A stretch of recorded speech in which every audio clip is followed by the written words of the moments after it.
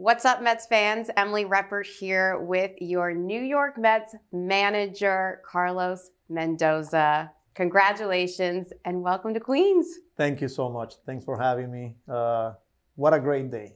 This is a special day for me, for my family, and for the Mets organization and the Mets fan. You know, this is an honor and a privilege for me to be wearing this uniform, and I can't wait to get going. Such an exciting day. Take me back, though, to another exciting day when you got the phone call about becoming the New York Mets manager. I was on a Sunday after a lot of traveling, flying across country, and pretty tiring. But around 6:30, I was doing some baseball drills with my youngest boy, and I got the call from David, and I had to go in and sit down. Just didn't know what to expect. You know, I knew I was deep in conversations with him, but not till he finally delivered the news that he was hoping that that was going to be one of many conversations that he was looking forward to have with me. It meant the whole world to me. It was a dream come true. My wife started crying, kids started jumping and crying, and yeah, it was a pretty special day. So you have a deep baseball background, from playing to managing in the minors to your major league experience as bench coach for our crosstown rivals. Right. How is all of that experience going to play into your first big league manager role? Yeah, definitely is going to play a huge role. You know, I'll look back not to my only playing careers, but coaching career in the minor leagues with the Yankees, and managing and wearing so many different hats, in so many different positions, and then eventually getting to coach at the big league level, for the team on the other side of town, But a lot that I learned and was connecting with people, building relationship so they can trust, dealing with a lot of different personalities, talking about from superstars to the player that are just coming up from the minors. I have that experience. And not to mention experiencing Winnable, where the fan base is intense. Like they're going to let you know. And, this is something that I went through it. I experienced, I've learned by being here in New York that fans care, and the Mets fan, they're very passionate. They want to win. They got high expectations. And, but when the team's playing well, like Citi Field's going to be packed, and they're going to bring the energy and they're going to enjoy. And I can't wait for those moments. Yeah. Well, you kind of touched on it. You have that big market experience. You have that advantage already. They say if you can make it here, you can make it anywhere. And you've been making it in New York. What does it take to succeed in this city? Well, managing those expectations, there's high standards, but being consistent, having a support system outside of the field too, like having that foundation and, with your family, I think is important. But just know that the people care and they want to win, as much as we do. And managing those expectations, I think, is important. And again, I'm really looking forward for those challenges. And I see it as a huge opportunity here to accomplish big things. You talked a lot about culture during your press conference earlier today. Can you kind of elaborate on the culture that you hope to create here? Yeah, and this is something that they started it, a couple of years ago, when Buck came in and they won 101 games, something like that, went to the playoff. Last year was kind of like a difficult year for them, but I'm looking forward to continue to add to what's being created for the past few years. A lot of the players that were on those teams are still on our roster. They're great players. They're great people.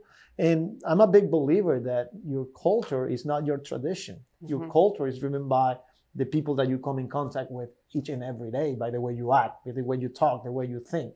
You have to fight for it. You have to value your culture. And it starts at the top. It starts from ownership to the baseball operation people, and David Stern, myself as the manager, that eventually is going to trickle down to the coaching staff, players, and all the way to player development. So I'm really looking forward to continue to add to that culture and build something special here. Yeah. You mentioned your excitement about this roster. Have you gotten a chance to talk with any of the players yet? Yes, I've talked to a lot of them, and it's been great. They're excited to have me on board.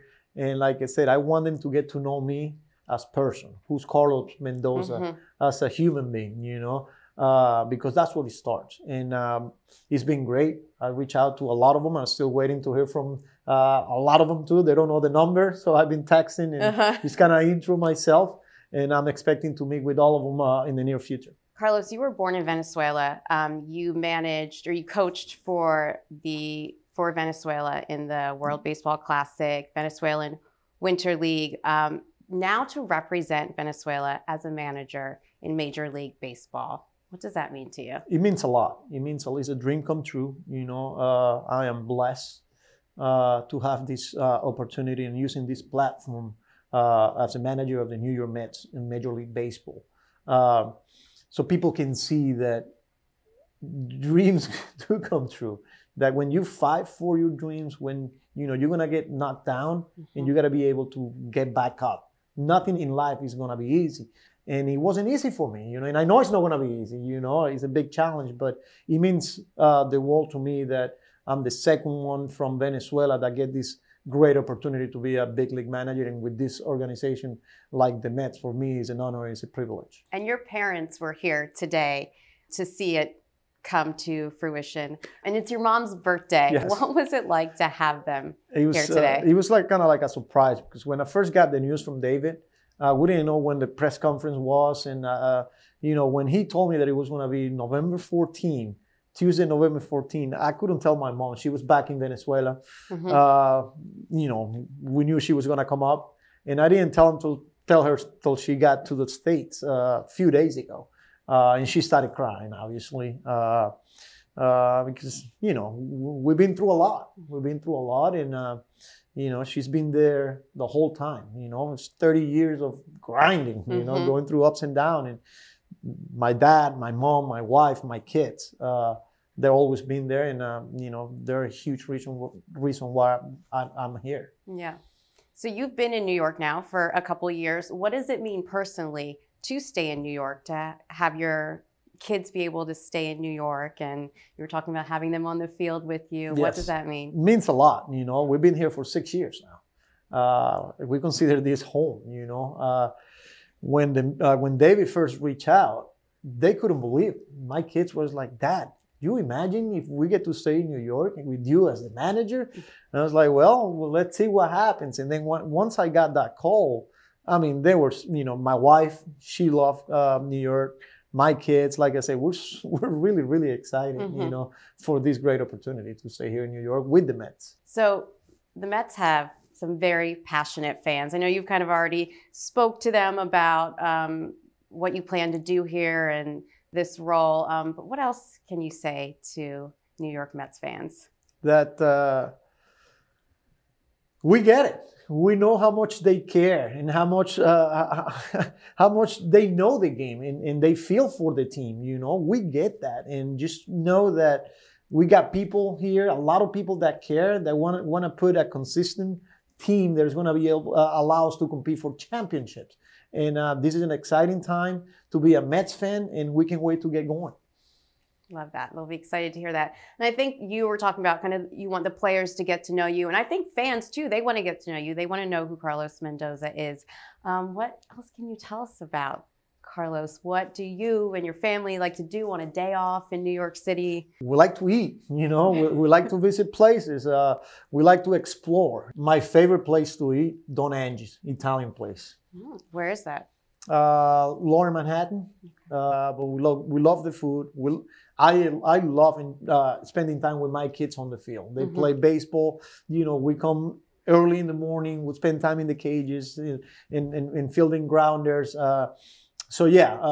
That's pretty humble.